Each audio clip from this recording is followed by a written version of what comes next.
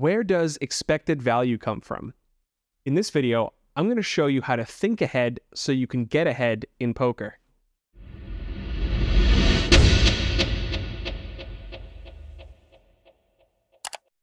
Hey everyone, before we start the video, would really appreciate it if you could hit the like and subscribe buttons. Your support means a lot to us. Thank you and enjoy the video. So where does expected value come from? This is the most important question you can ask yourself in poker. If you don't understand how your hand makes money, then how do you expect to make money with your hand? Right? It's a very simple yet deceivingly complex question, and we're going to tackle it today. So first of all, why is this important? Well, consider this. The expected value of early street actions depends heavily on how you play future streets.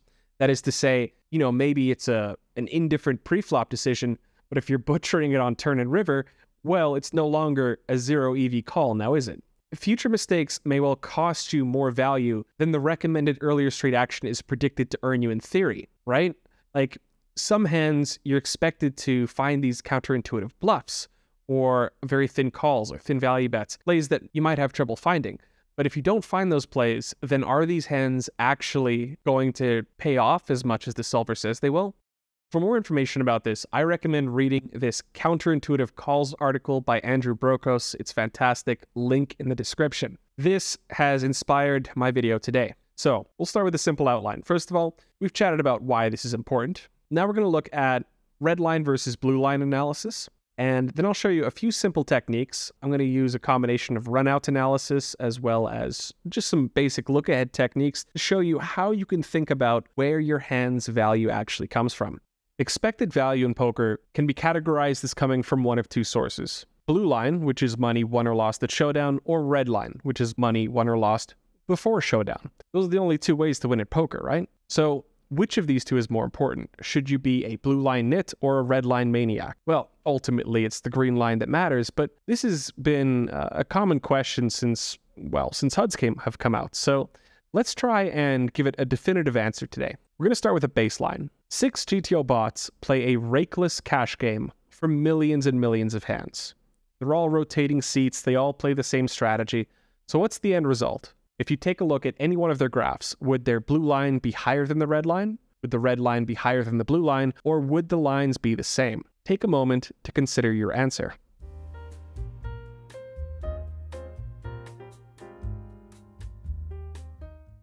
Surprisingly, the answer is A. The blue line would be higher than the red line. Why is this?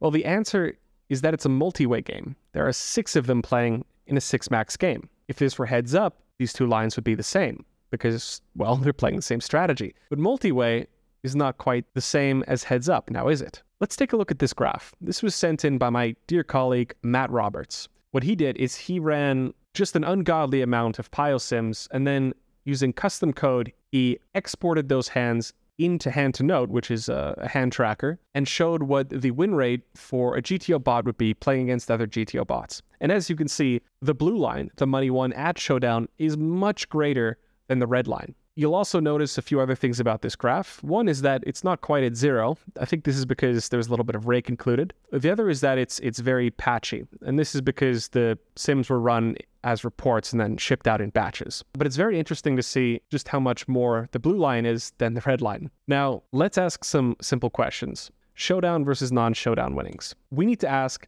how one can transfer from one to the other. Now, blue line cannot be transferred to red line without mistakes. However, red line can be transferred to blue line without mistakes. And this is the key difference. Any two set of strategies, as long as everybody at the table is playing the same strategy, it doesn't even have to be GTO, the blue line should always be higher than the red line, unless you're playing, some absurd rake structure. And this for the simple fact that you're going to steal the blinds a lot, right?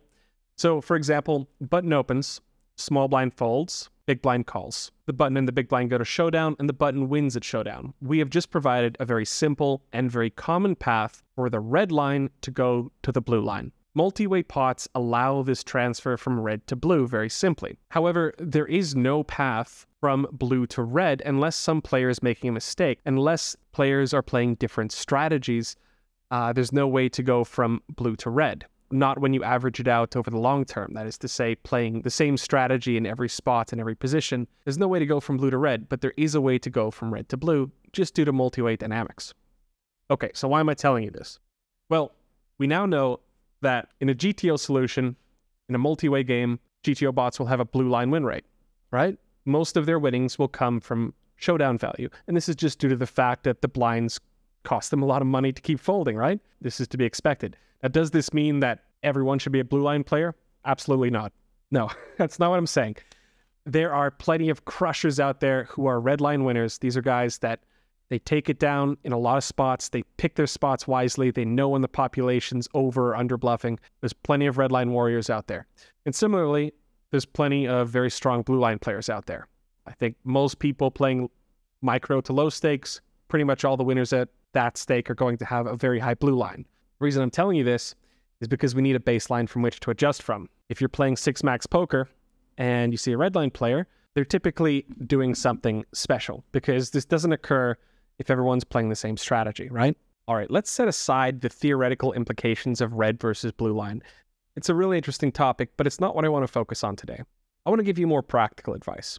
In general, we want to know where EV comes from. And to do this, you must examine future streets. Can't understand how your hand derives money unless you look ahead. And I'm going to show you a few simple techniques for looking ahead to understand where that EV comes from. I'm going to teach you a simple technique you can use to visualize how your hand makes money. Step 1, choose one hand to focus on. Step 2 is to graph that hand's expected value across different turn cards. Step 3 is to compare how the expected value of that hand changes across different turns to how the strategy changes. So what turns does our hand make the most money, and what turns are we being the most aggressive? And you'll find that those two do not always coincide. Lastly, we're going to investigate rivers whenever we run into something kind of weird or counterintuitive. So the purpose of this method is to start on the flop and look ahead to future streets in order to understand where our value comes from. All right, that's enough talk. It'll become more clear with an example. Let's open GTO Wizard and see how the solver applies these concepts. For the first example, I've chosen a button versus big blind King 8-5 two-tone flop. Checks to us on the button, and we have a fairly mixed strategy here. So again, the way this works is we're going to focus on one particular hand. And the hands I want to focus on are 3-3. What sticks out to me about 3-3 are that we're betting 3-3 with a club, not so much without a club. Now, why is that? Could it be because we block flush draws? Or potentially, maybe we have cleaner outs. Maybe it's because we can hit a club turn, and then we have a chance to hit a backdoor flush draw. Well, let's find out which of these factors actually matters. We'll start with the blocker hypothesis. You go to the ranges tab, you can see how many combinations each player has. We're looking at 500 combinations in the buttons range, 350 in the big blinds. The ranges are far too wide here for these blocker effects to have any real meaning. You block maybe 6 combinations of flush draws. It really doesn't matter at this point. Ranges are too wide, right? Maybe it becomes important later. Probably not that much. Blockers matter when ranges are tight, because then they have the most effect in terms of card removal. When ranges are wide, blockers don't matter that much.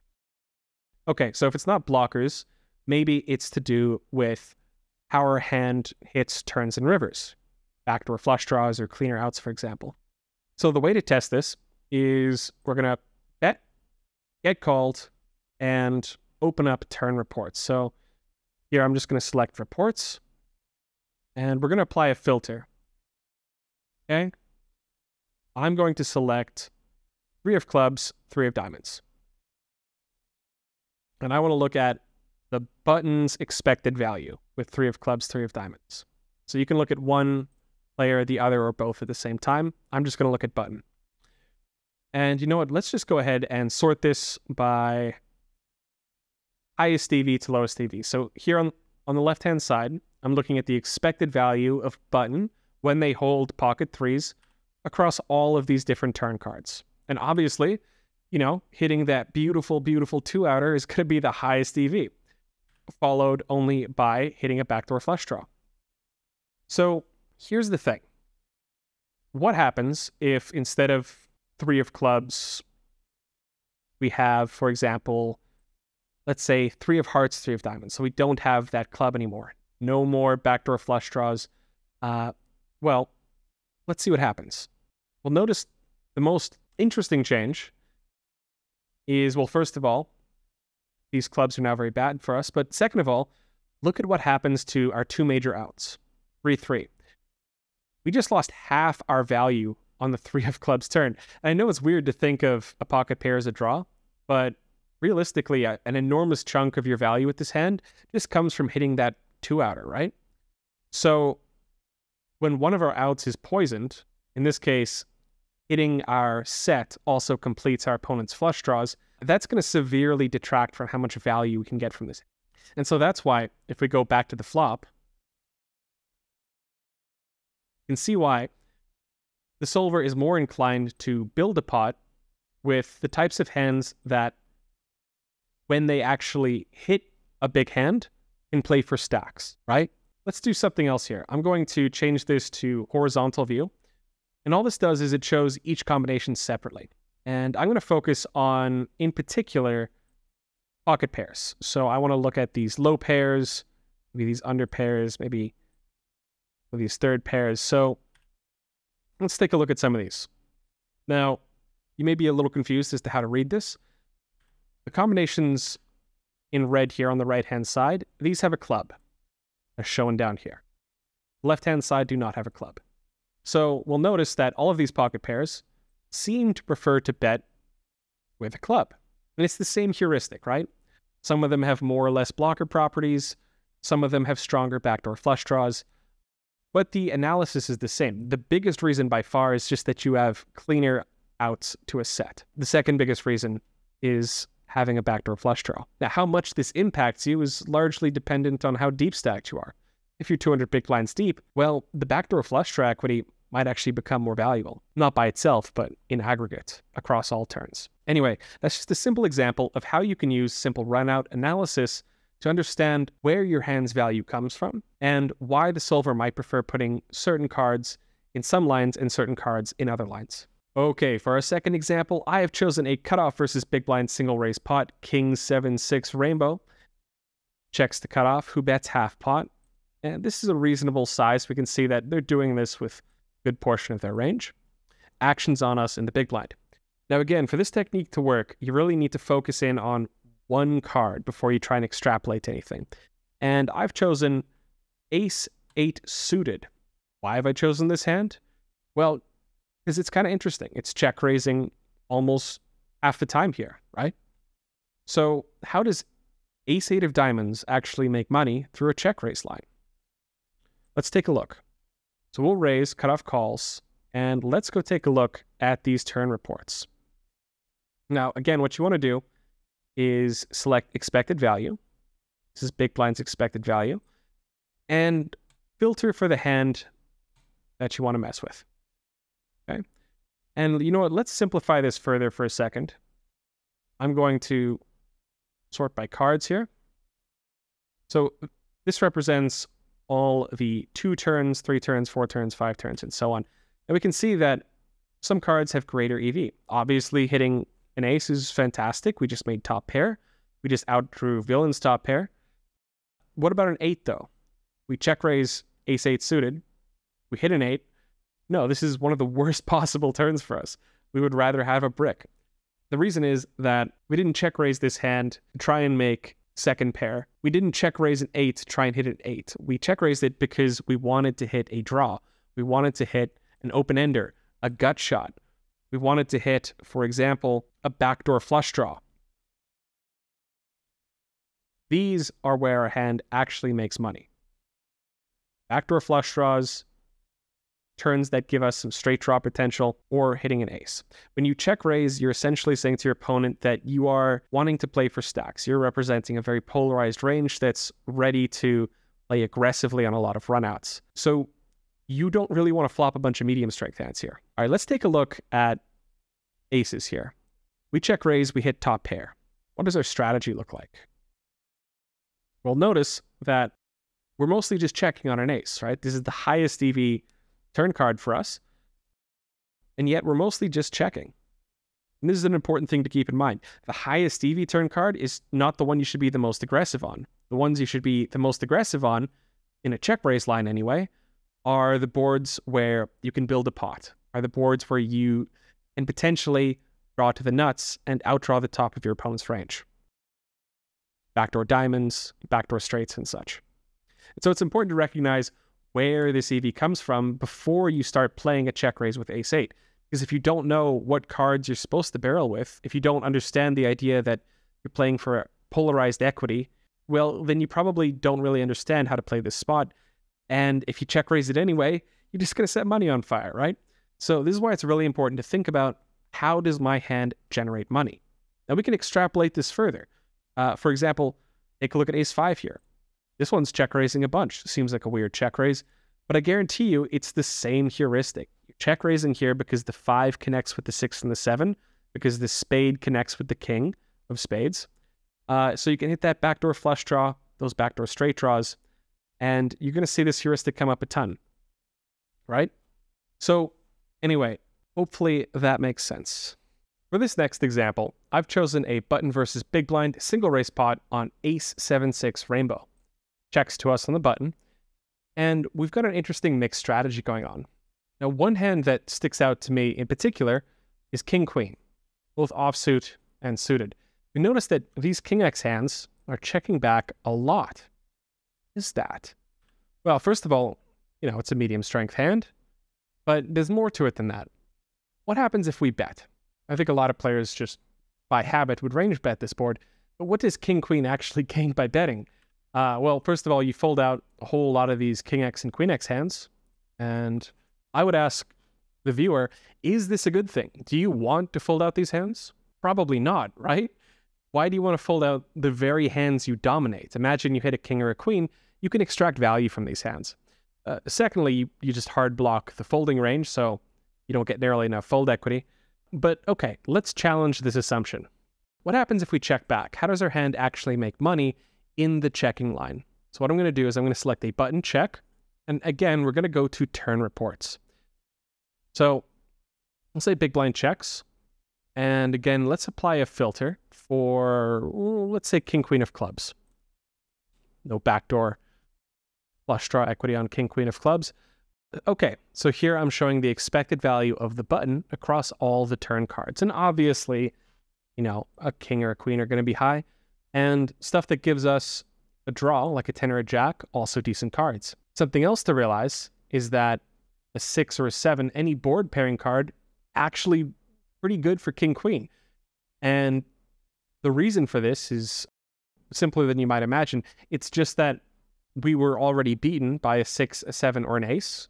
So when that pairs, it just reduces the amount of combinations our opponent can have and doesn't add an extra board card that our opponent can connect with.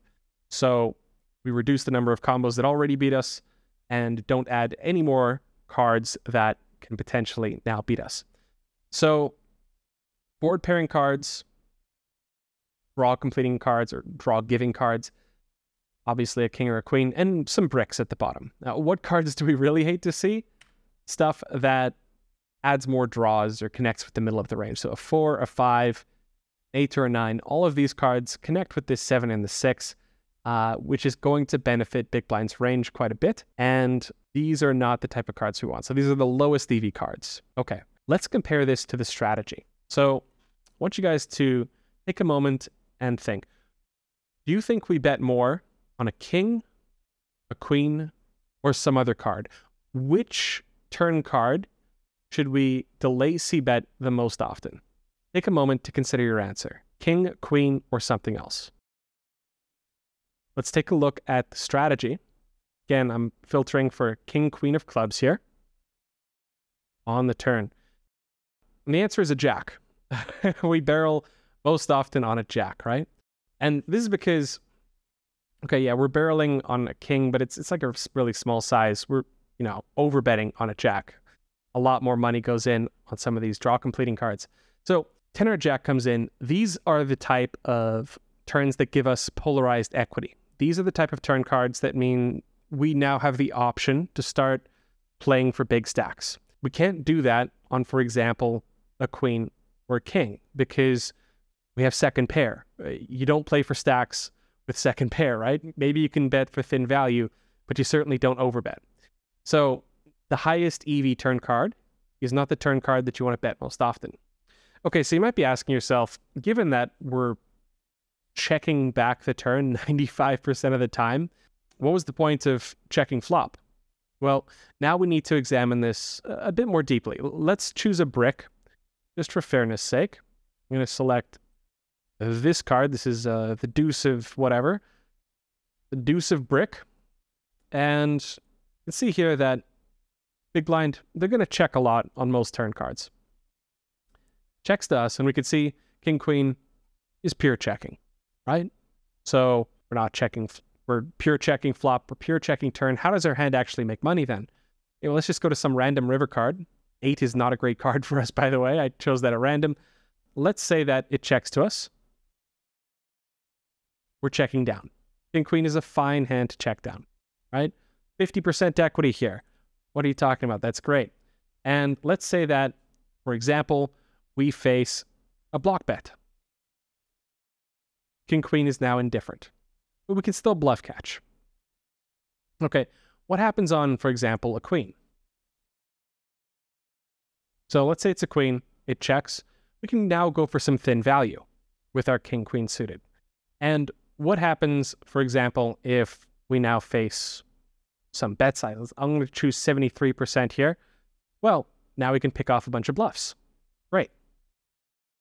So king, queen is going to generate most of its money by just checking down, to be honest. In the vast majority of lines, king, queen offsuit on this type of board will check down. So why did we want to check back the flop in the first place? It's because there's already an ace on the board. When we bet, we're not folding an ace. There's no other overcards to fold out, right? So what was the purpose of trying to bet a hand like king, queen suited, other than to fold out hands you already dominate and get called by better, right? Instead, take this medium strength hand and check it down. And the way we discovered that was through simple turn reports. All right, that was a lot to take in, but hopefully you guys got something from it.